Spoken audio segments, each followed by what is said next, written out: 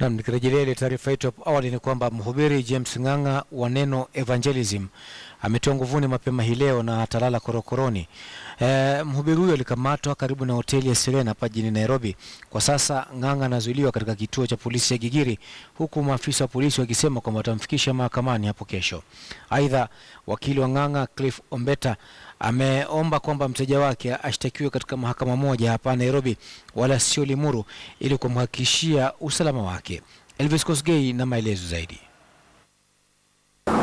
Juhudi za Mhubiri James Ng'ang'a wa Neno Evangelism za kutaka kuachiliwa kwa dhamana zimegonga mwamba baada ya ombi lake kukataliwa na maafisa katika idara ya trafiki. Inavyoonekana ni kuwa Mhubiri James Ng'ang'a atazuiliwa katika kituo hiki cha polisi cha Gigiri kutokana na masala ambayo yanafungamana na kesi yake.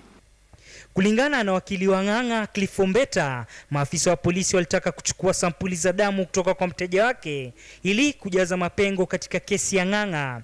Ombeta anadai kesi dhidi ya Ng'ang'a imechukua mkondo mwingine, huku akidai umaarufu wake unaokeketa wengi maini. This has now turned out to be a blackmail that if we are not able to then grant them their wish, then we are not going to get bond.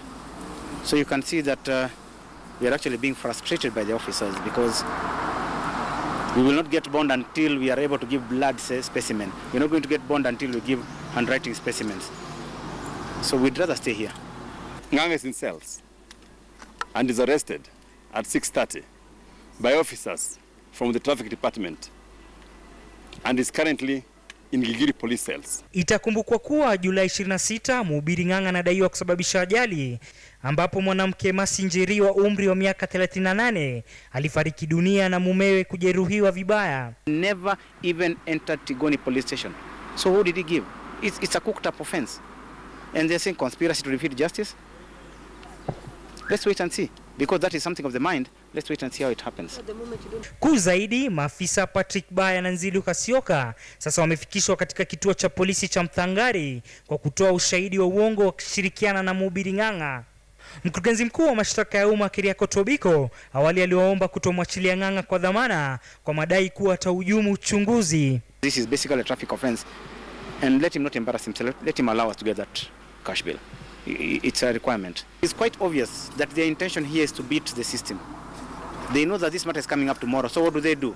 To try and beat the system, they try and arrest us now. But the application must go on. Any further information, you consult Commandant Traffic. Ng'ang'a analazimika kusalia katika kituo cha polisi huku akisubiri hatima yake hapo kesho. Elvis Kosgei, KTN News.